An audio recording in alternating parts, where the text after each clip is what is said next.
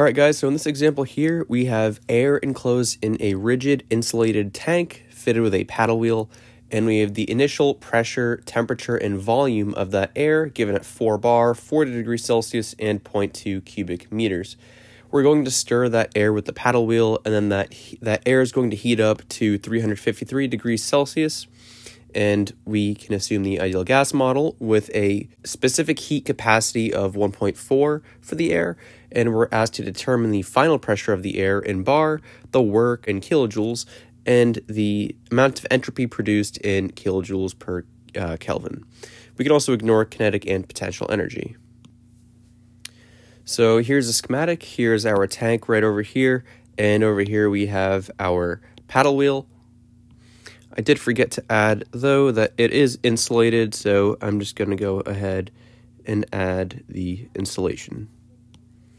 So a couple of things that may not be obvious to you besides what's given is the fact that it uses this word here, rigid, means that we're going to have constant volume.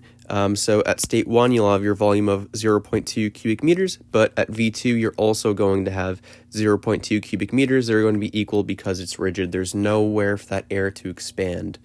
And then the other thing is, like I mentioned a little while ago, that it is insulated, so that means that there's going to be no heat transferring in or out. So I'll say that Q dot is equal to 0. All right, so part A is going to ask us to find that final pressure in bar. So that should be pretty simple. So we can apply the ideal gas model here. And if we do that, we'll have that PV equals mRT. Now, the next thing you can notice is that M and R, these two variables right over here, are going to be constant on either side of the equation in state 1 or state 2. So I'll pull that aside and say that MR equals PV over T. And this is going to be equal on, like I said, both sides of the equation, so both states, 1 and 2. So I'll have that P1 V1 over T1 is equal to MR, but again, MR is also equal to P2 V2 over T2. Now, the next assumption that we took is that V1 is equal to V2. So what we could do is we could say that P1 over T1 is equal to P2 over T2, because if we divide both sides by the variable V, then we can simplify this expression. So now let's plug in our knowns here. So we have an initial pressure of 4 bar. So 4 bar divided by T1. T1 was given as 40 degrees C. I'm going to convert into Kelvin.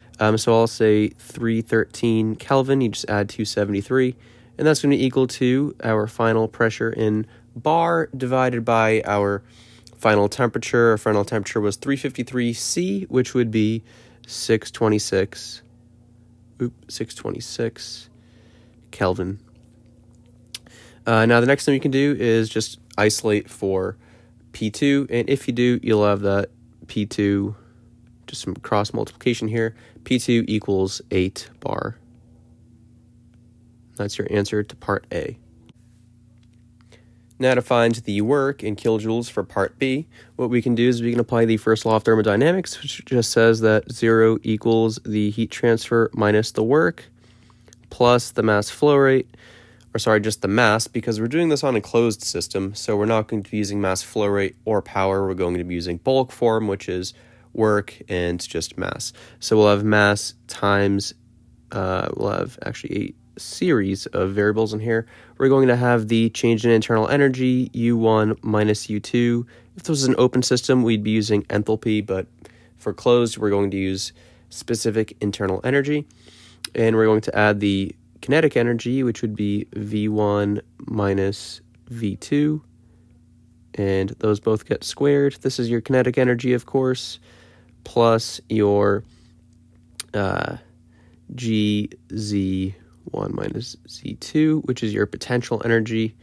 But of course, we were told right over here to ignore kinetic and potential energy, which I noted right over here as well. And so therefore, we can zero both of those out. Also, no heat transfer because we have an insulated tank. So we can pretty much simplify this expression all the way down to that our work is equal to our mass times our change in internal energy.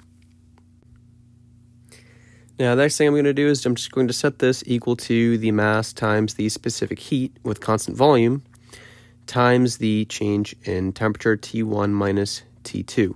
And the reason I'm doing this is because we have an ideal gas here being air, and we're also told that we have a specific heat capacity of 1.4, so we can take that as constant specific heat, and therefore this expression is valid, and it should save us some time from having to go to the property table to get our U1 and U2. So now let's try to plug in what we have here. So we have W, our work, equals the mass, which actually we don't have, but we can easily calculate that up here, right? So let's go ahead and use our ideal gas law here. So we'll just use everything at state 1. So we'll have a pressure of 400 kilopascals. We need to make the units work out, so I just recommend you keep everything in kilopascals. So we'll have 400 kilopascals for pressure 1. And for volume 1, we have 0.2 cubic meters. And we're going to have that equal to our mass times our gas constant. And, well, what is our gas constant? The gas constant, R, is equal to the universal gas constant divided by the molar mass of air, in this case. So the gas constant should be equal to 8.314, the units being kilojoules per kilomole Kelvin, and we're going to divide that by the molar mass of air, which, if you go to table A1 and you just go right over here, you'll have the molar mass as 28.97. So 28.97, and the units on that again is kilograms per kilomole, given in that table. Now the kilomoles and kilomoles will cancel out, and you'll be left with kilojoules per kilogram Kelvin, which is what we want. And you'll have a value, of course, as 0.287 kilojoules per kilogram Kelvin. Sorry about the really small writing here. Lots and lots to write for this problem. So we'll go ahead and throw that into our equation up here. So 0.287 kilojoules per kilogram Kelvin, and close the brackets on that. And then our temperature at state 1 was 40 degrees C, which is, of course, 313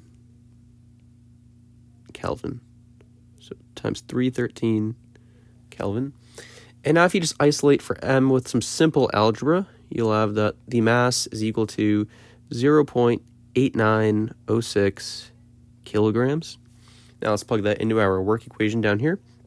We have 0.8906 kilograms.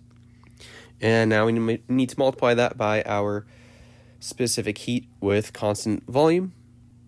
So now how do we get that? Well, to get that, we just have CV equals the gas constant divided by the specific heat capacity minus 1, which is equal to 0.287 divided by 1.4 minus 1, and the units here would be kilojoules per kilogram Kelvin. There's no units on specific heat capacity because specific heat capacity is a ratio between the specific heat of volume and pressure, which would cancel out your units. But nonetheless, if you plug this into your calculator here, you'll have that the specific heat is equal to 0.7175 kilojoules per kilogram Kelvin. So that's important to use here. So multiply that in there, 0.7175 kilojoules per kilogram Kelvin. Now we just do our difference in temperature of 313 Kelvin minus 626 Kelvin. This is why I like to always just convert everything to Kelvin when I can. Truthfully, I like to also do it with kilopascals. I probably should have done it here, but the answer was supposed to be in bar, so I left it in bar. So now we have our work equals negative 200 kilojoules. So that is the answer to part B. And last but not least, we need that amount of entropy produced in kilojoules per Kelvin. So new unit here being entropy for chapter 6. So to find entropy, the total change in entropy is equal to the mass times the difference in specific entropy, which would be little s2 minus s1, just like we've seen for specific enthalpy and specific volume and specific internal energy. It's really the same case here. Now, because we assumed that the heat capacity, or the specific heat, is constant in this problem, I'm going to use the following expression, which should be valid in this case. So for an ideal gas with constant specific heat, we can say that S2 minus S1 is equal to the specific heat with constant volume times the natural log of the ratio of T2 over T1 plus the gas constant R times the natural log of the ratio of volume. Now, to save ourselves some work here of having to fill in a bunch of numbers, we can go ahead and eliminate this whole expression in the back. And the reason we can do that is because we know that V2 equals V1, this expression here is going to be the natural log of 1, which is always equal to 0. So this whole expression here is equal to 0. So now we just have to work with pretty much this area of the expression here. So we'll have that S2 minus S1 is equal to the specific heat of 0.7175 kilojoules per kilogram Kelvin times the natural log of this temperature ratio of 626 Kelvin divided by 313 Kelvin. So now we just have to plug this into our calculator, and when we do, we'll have that our change in specific entropy is equal to 0.4973 kilojoules per kilogram Kelvin. And again, that's the change in specific entropy, not the change in total entropy. To get that change in total entropy, we just have to multiply by our mass, as indicated right over here, and our mass is given or calculated as 0.8906 Kelvin, or sorry about that, kilograms.